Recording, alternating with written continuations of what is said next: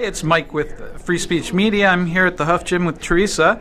Teresa, give us an update. Let us know what's transpired since we last talked to you. Hey guys, I just want to thank you all for your love and support and outpour of messages and gratitude. Praise Jesus and thank God for blessing everything to go well to date. I'm happy to say that right now we're still operating, thank God, and people are able to come in and work out.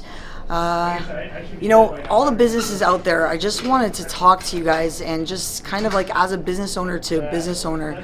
Right now there's a lot of things going on and a lot of things are transpiring in the media and through the news. You really need to, now's the time to stand up. We need you.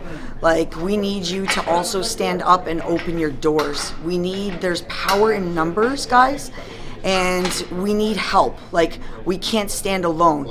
Other people need to help, and we need to stop this because what's happening right now is not right. You know, just please, I know you can keep going underground. I could have kept going underground too. Everyone can operate underground, but that's not helping get us reopen. That's not doing anything. That's not promoting change. So we need the help of the community. We need all business owners to stand together. You can contact weareallessential.com for support. They're amazing at supporting businesses, giving you all the right information you need to open your doors. We have the Charter of Rights and the Bill of Rights. We need to exercise our rights. You guys saw the officer, Paul Brown. Thank you so much for standing behind us, and